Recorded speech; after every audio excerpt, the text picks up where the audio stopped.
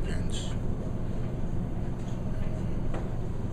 Yeah, obviously disappointing, to have a game like this, but sometimes it's the schedule gets the best of you, and there, times where you just can't bring the effort that you need to bring to get a game. Did you feel that like in the second half of this, you guys were trying to dig deep and win there? I'm not sure. It's hard to say, collectively, how we all felt, but some of the mistakes that we made, I think in some ways were attributed to just, mentally, not being fully engaged and fully focused, and I think that happens and that sets in when you are fatigued, and there are no excuses in this game. It's a man's game, and we have to tip our hat to the Bobcats. Derek, did you think you guys had turned a corner for starting off this trip 4-0? Pretty good wins along the way. Yeah, I still think we have. Obviously the feeling you have after winning 4 games in a row versus losing 2 in a row is completely opposite. But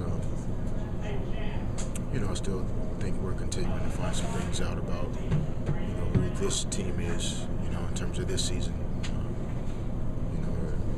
Everything we do is obviously going to be compared to what we've done the last 2 seasons, but this is an entirely different team. Half of our roster's new, and so there's still things that we're learning, I think, about ourselves in terms of what we're made of, and what situations we can respond in, how we're going to respond, and tonight it was a struggle.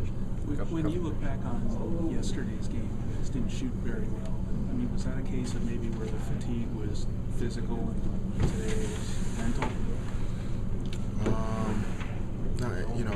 I think it's always a combination of both.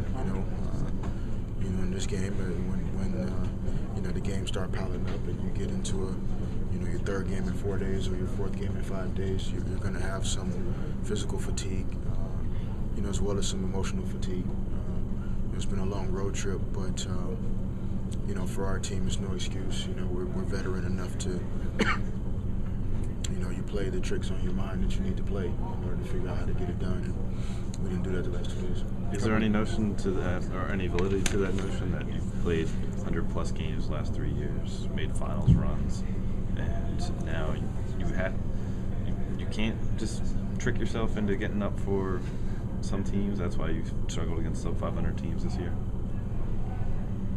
No, not necessarily. I don't know if we've struggled as badly as it seems. Before this trip, it was about us struggling against the so-called power teams. Right.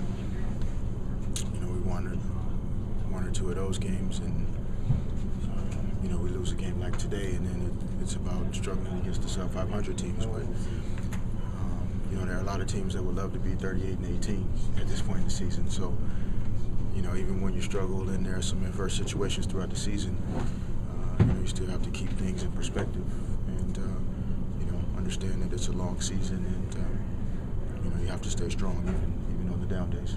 Players Guys, have last talked question? about defensive communication being a problem.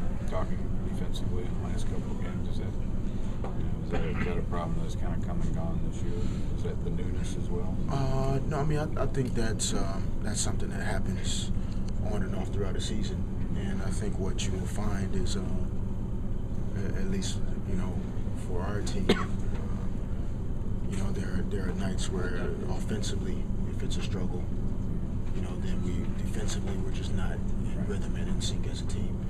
And I think sometimes as basketball players we forget that the offense and defense are connected. They aren't just 2 separate things. Right. And in order to be a great defensive team, there has to be a certain level of efficiency on the offensive end.